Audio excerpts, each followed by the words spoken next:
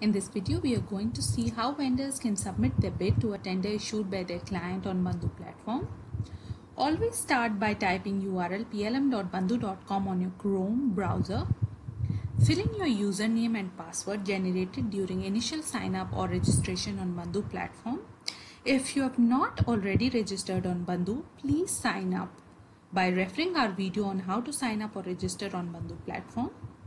If you don't remember the password, please click on Forgot Password and generate a new one using the link sent on to your registered email ID. Sign in. You will land onto the main page or the dashboard. On the left hand side, you can see navigation menu through which you can go on various pages on the platform and make various submissions as asked by your client.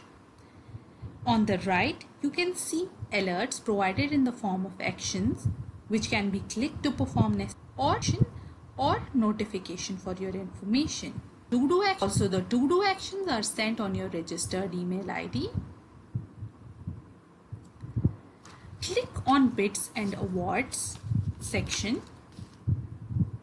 You will see a list of tenders issued by your client or the bid submitted by you.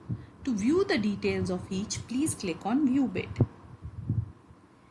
You can also access a freshly issued tender invitation by clicking on Suitable Actions.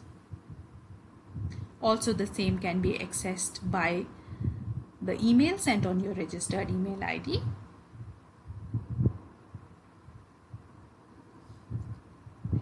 Now, review the tender contents which include the POQ. Please access each line item by using the vertical scroll. The tender documents in the form of commercial terms, list of makes and documents to be uploaded from your side can be viewed from View Tender Documents option. For your reference, on the top 3-dot menu, you can download the POQ Excel for your reference. After thoroughly going through the tender, please start submitting the tender by filling in the rates. You can fill in the rates in this cell, or if the line items are too large in number, please use the top 3-dot menus option 2nd and 3rd. Download the Excel for line item. Put in the rates where unit of measurement and quantity is specified against each line item. Save the file and upload the same.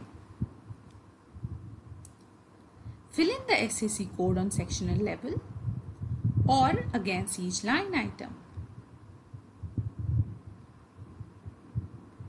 Put in the GST percentage in the specified field and then view the tender documents. Please make sure you accept or reject each term, list of make. Upload all the documents as said by client, especially the mandatory ones.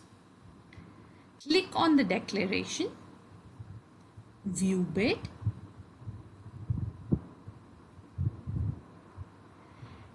check the bid completion percentage